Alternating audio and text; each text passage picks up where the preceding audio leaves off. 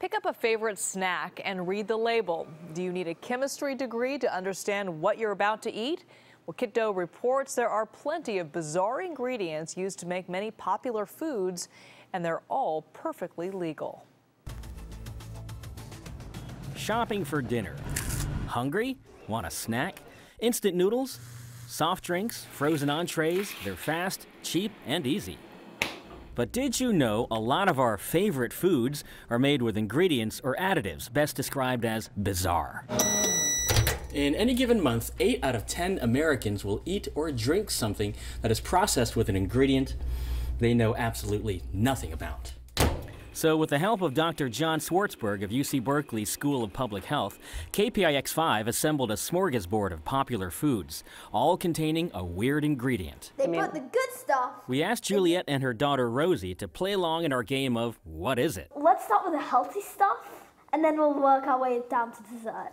First up, shredded cheese. In it, powdered cellulose. Well, cellulose is a plant product, and it's made from a variety of plants, including, of course, wood. Whoa. It keeps your cheese from clumping. The more cellulose you put in, which is very cheap to make, the more money you make. Okay, next, in some frozen burritos, snacks, and pizza. What's in there? They all share L-cysteine. What's that? No idea. L-cysteine is an amino acid, but not just any amino acid. This particular amino acid is made from hair and duck feathers. Yep, human hair or duck feathers. That's gross. It's used as a dough conditioner to improve its texture. There is an ingredient found in some red juice and yogurt. Colored with carmine. Carmine? Sounds like Maybe a a plant? Carmine is a natural red food dye made by boiling cochineal insects. Wow. If they ground them up, it made a beautiful red dye. Next up, granulated sugar. What makes it so sparkly white? Is it bleach? Nope. Some brands use charred animal bones or bone char. To keep salt from caking up, some brands mixed in powdered sand or limestone.